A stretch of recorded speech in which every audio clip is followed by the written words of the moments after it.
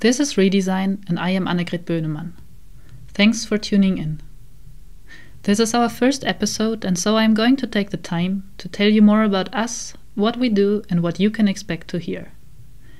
This is our first podcast and my first time hosting. So we do what everyone does when they get started. We learn as we go.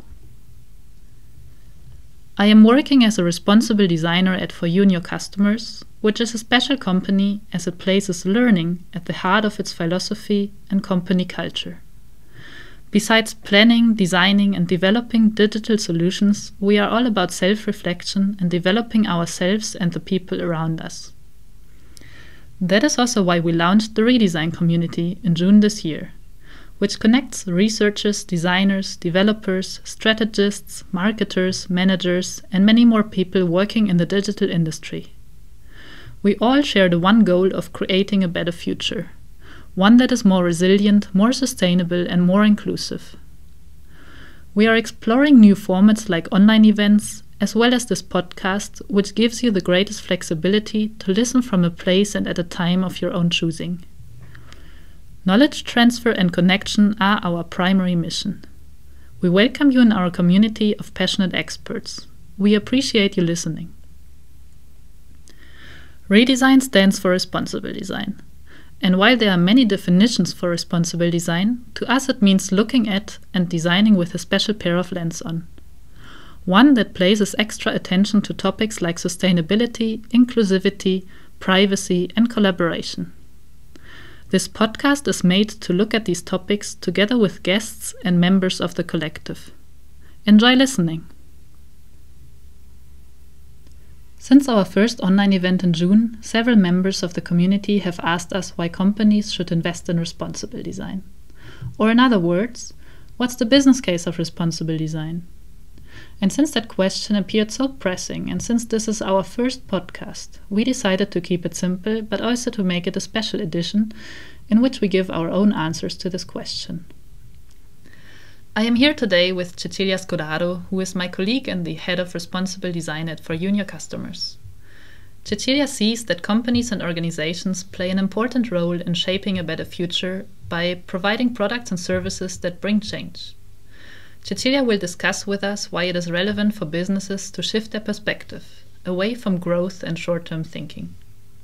Welcome, Cecilia. And thank you. Thanks for discussing with me this important topic. Could you introduce yourself a bit? Of course. Happy to be here. Well, I'm Cecilia Scolaro. I've been working in digital and customer experience for the last 15 years.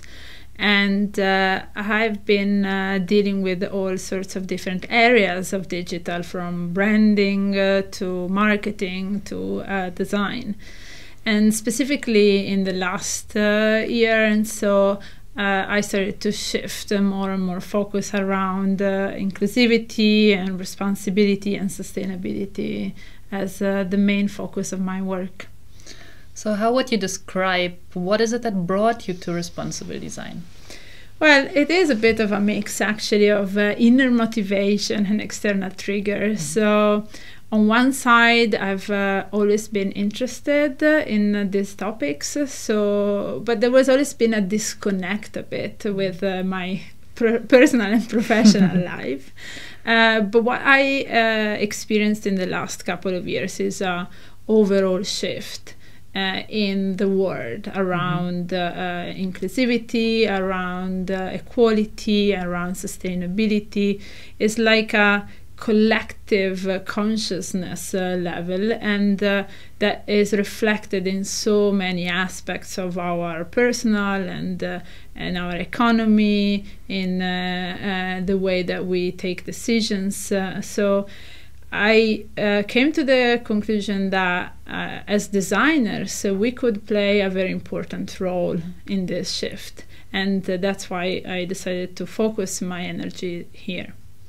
So you already mentioned some of the topics that we find relevant in the theme of responsible design. And I've already given a bit of an introduction of that term, but maybe could you also tell us a bit more about that and how you define responsible design? Yeah, so I see very much responsible design as the evolution of design that came all the way from service and experience, and now is kind of taking a different perspective into scope. So it's taking the planet and society and the community and even the respect for the individual into consideration. So it's an umbrella term that takes under itself a lot of different disciplines that are already there for a very long time. But we very much believe that as much as these issues are connected in real life, they should be addressed in a connected way as well. So with issues you mentioned earlier, you mean topics like sustainability. Can you be more specific in how that topic matters when we speak about the digital industry? Because that is where people from the audience are coming from. Yeah, indeed. So digital is often deemed as sustainable by definition. But often we don't consider the physical implications of digital. So digital is very much physical, both from, let's say, a machinery perspective, so the computers, the data that require digital to work, and the data center, but also very much in the impact that it brings. It's not that when we order something on e-commerce, it magically appears on our doorstep. There is a whole physical implication that we need to take into consideration as digital professionals as well. That also makes me think of the human side of it, right? Like you say, it doesn't magically appear on our doorstep, but there are people involved. And that also makes me think of the other topic you mentioned, the inclusivity. Can you also be a bit more specific about how that topic matters when speaking about responsibility in the digital space? Well, I think the whole culture of startups and MVP brought us into this culture of pushing products out as fast as possible, and always consider the 80%, 20% rule. So addressing 20% of your users that will actually create 80% of your business. What we did by that, we actually marginalized people. We created conditions for which certain group of people cannot access our services. Certain groups of people feel that they are not represented by the products that we put out there. So inclusive design is very much about considering people in their wholeness, in the intersection of their identities, and really be respectful of all of these different identities. Yeah, I totally see that. But then I also see that this is like really big topics, right? This is really big and complex issues. And if I were a client, and if I put myself in the shoes of a client, then I would wonder, how do my products, how do my services have to do with this? Yeah, indeed. But you know, we always use the concept of fractals when we talk about this. We believe that there is an element of big decision making, of course, on a strategic level, where a company is going, but there are also so many tiny, very small decisions that we take in business every day. And specifically as a designer, specifically for those who deal with the front of a product or a service, while we take these decisions, we have a level of influence that sometimes we are not even aware of. And we can really shift the overall perspective of a company towards a more responsible direction. Can you maybe think of a company or a product that is out there that has already taken such fractal decisions? Yeah, well, there are many examples, and some of them are relatively simple or maybe invisible to many, like making your digital tools completely accessible. And there are some that are more strategic, more transformational, like Pandora deciding not to use diamonds anymore, or Zalando deciding to open a second-hand section of their website. That shows that there is a real change, even in mainstream channels, let's say. And how do you see that in relation to what the customers are expecting from such companies? Yeah, indeed. When I was talking about external triggers before, I also refer very much to the changes in consumer behaviors. And it's not just me saying it, but there is plenty of research and evidence in this direction. Among others, let me refer to the EY Future Consumer Index, where 69% of people interviewed declare that they believe that brands should change the world for good. It's a big statement.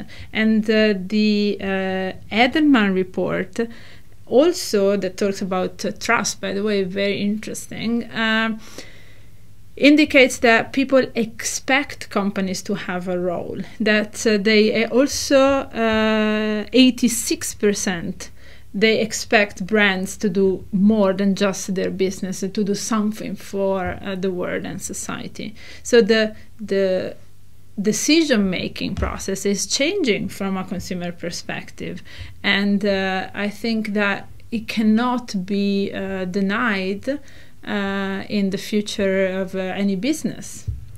Yeah, and that is good that you mentioned that, because I see that as something that is also happening in how young people are investing their very own money, that they are looking more into sustainable bankings. They open their accounts with more responsible banks, like in the Netherlands, Triodos, or in Germany now Tomorrow, which maybe cost a little bit more per month, but then they promise that they invest in more sustainable impacts, right, in projects that have that impact. Indeed. There is a very interesting research by CGS in 2019 in the US called the Consumer Sustainability Survey. It says that Generation Z is more willing to pay more, even up to twice as much for something if it's sustainable. So we were calling it critical consumption a few years ago, but now it's very much deeper than that, and the new generation is demanding a different role of companies in society. Yeah, that is really interesting to see, right? That we have on one hand the consumer behaviors and the demands of the consumers, but then also the investments of the consumers and other investors as well. Indeed. But then there's also the perspective of the law and the governmental role in there. How do you view that? Yeah, absolutely. There is so much talks all around the world around laws and regulations in this space. And the European Green Deal is pushing in that direction. The European Accessibility Act is coming into place as well. So those are all conversations that are making new requirements for companies. As much as GDPR was introduced a few years ago around privacy, slowly and maybe a little bit late, but regulations are coming in many different areas. In California, dark patterns were banned, basically, right? By regulations, indeed. Though at the same time, when I think about these regulations, I always need to laugh a bit about it, because I feel it's a very short list of regulations and policies out there, and if I think of the pressure that it's building up, it feels very little at the moment, right? Yeah, and that's why this is a system issue and require a system answer. So it's not going to be any specific, like only regulation or only consumer behaviors or only company decisions that are going to face the complexity of this issue. It's only when you put all of these things together that we are able to create some progress in this space. And that is why we are focusing so much on self-reflection and understanding the role that each of us has as an individual into this shift. So as individuals, we started already a few years ago questioning our use of plastic or the way that we were treating our trash. So the question now is very much, how do we apply the same principle, the same way of thinking into our business decision, and specifically with responsible design in our design decisions? That is a very nice bridge, honestly, because what I hear more often lately is that individuals within their business context experience pushbacks. Yeah. That they see that the strategy of their company doesn't cover such topics, that the management doesn't make them a priority, that the structures and the processes in their company make it super difficult to design or implement these designs more responsibly. What kind of advice would you give to somebody who wants to realize these topics like accessibility, sustainability, or inclusion in their work if the conditions are not that favorable? Yeah, well, first of all, I would really advise to look at the small decisions as well, the ones that don't require very complex programs. And at the same time, to build awareness and make sure that more layers in the organizations are aware of more goals than just profit. I very much like a metaphor I read recently by Rebecca Henderson, and she talks about humans that need to breathe and eat and sleep in order to live. But the fact that those things are very important doesn't mean that we are making all our lives around breathing, eating, or sleeping. The same is applicable to a company. I mean, profit or being sustainable, financially sustainable, is very important. But it doesn't mean that it should be our sole goal as business people. We have an opportunity to look beyond that. And in that sense, I mean, there has been plenty of evidence that sustainability and diversity are good business decisions. I think that it's really time to flip the conversation and start questioning ourselves around the sustainability case of business rather than the business case of sustainability. So, in other words, can we afford not to do it? Can business live if there isn't a healthy planet and society to operate in? That actually makes me think of Patagonia, for instance, which is a super healthy, sustainable business. They have annual sales of something above €1 billion, I think. And that company really showed how sustainability practices can help to generate strong financial returns, right? It doesn't need to go against each other. It can even go hand in hand. No, absolutely. But even Nike got financial gains from taking a stance on racial issues. And H&M is taking a financial stance on financial gain from taking a stance on sustainability. So there is plenty of examples out there that it is a good business decision. But I think we always need to be careful in approaching it without a utilitaristic perspective, because the only way that we can really shift the perspective is if we change the narrative, if we change the tools we're using, and we really prioritize things in a different way. That made me think of a topic you mentioned earlier, accessibility, because I feel that is always a very tangible example. People out there experience problems in using the internet or specific applications. And what the statistics of the European Commission and the United Nations show is that around 20% of the population worldwide experience problems with the accessibility of such websites. And we also know that the majority of these people are actually leaving a website when they experience these problems. And for instance, just in the Dutch market, this is about a loss of income per year of around €1 billion. So, I mean, it also shows that companies are missing out on that business if they are not looking into making such products accessible. And that brings me to the question, what do you think is a good moment in a process to bring into this topic of accessibility when designing a product or service? Well, all of these questions are good to be asked at the very beginning of a process. And I know that everybody always wants to be at the very beginning of any process.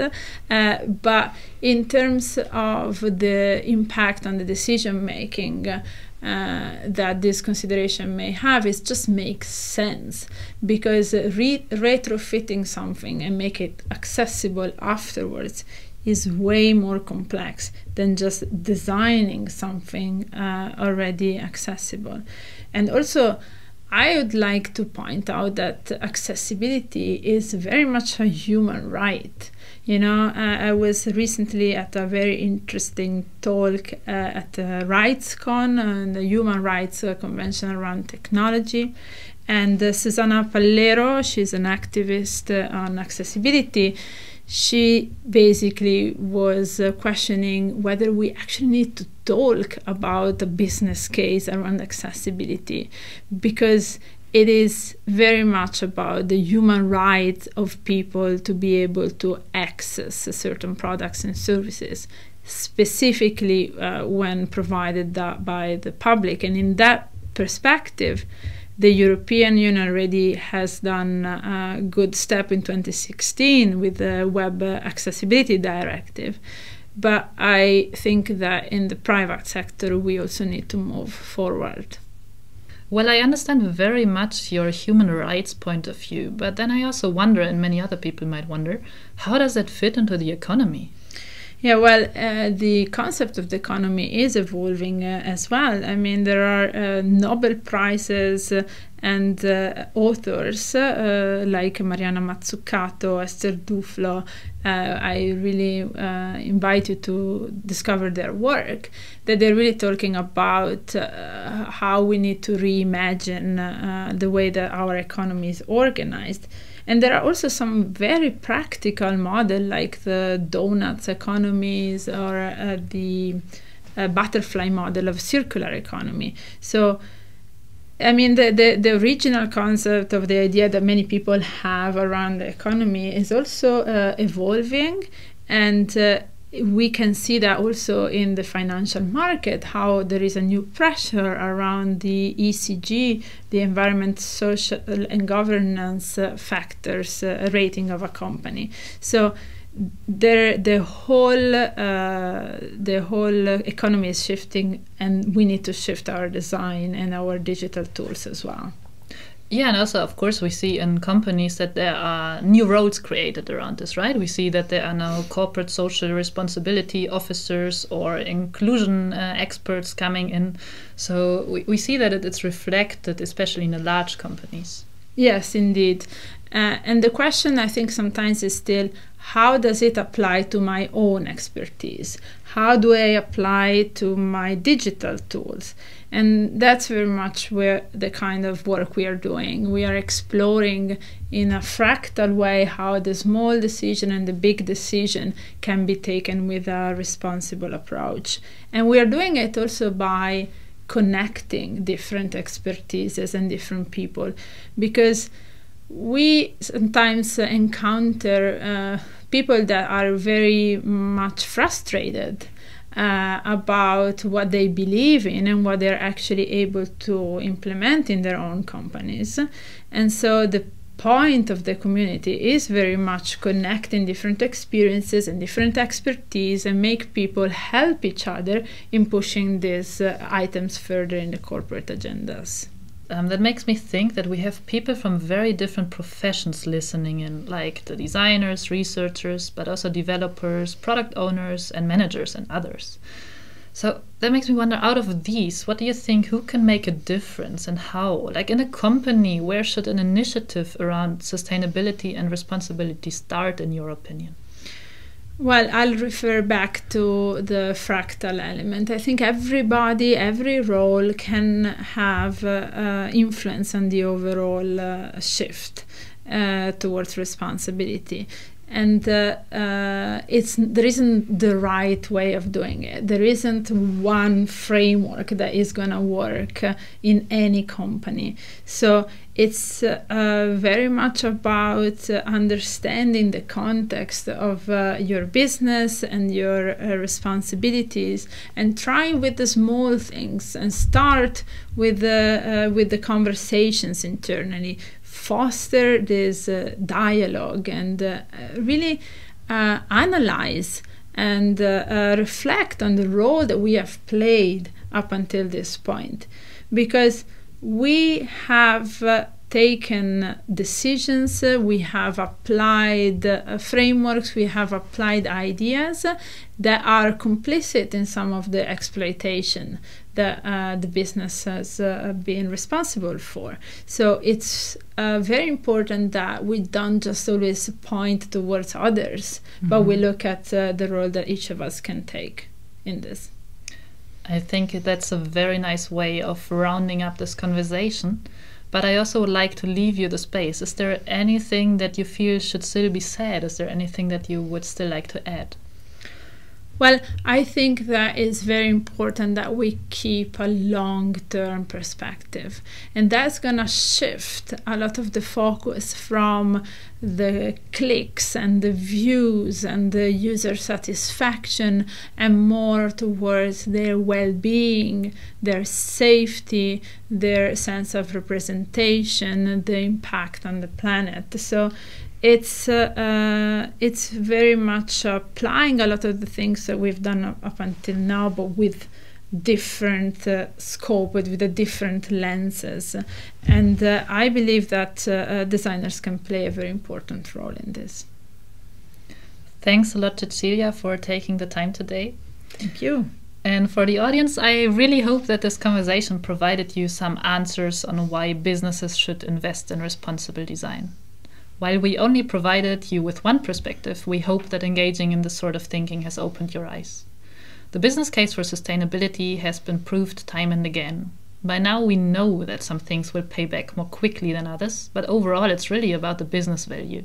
Investing in responsibility results in lower costs and risks, but also results in more innovation and enhanced brand value. So the health of our business really relies on the health of our planet and a solid social foundation.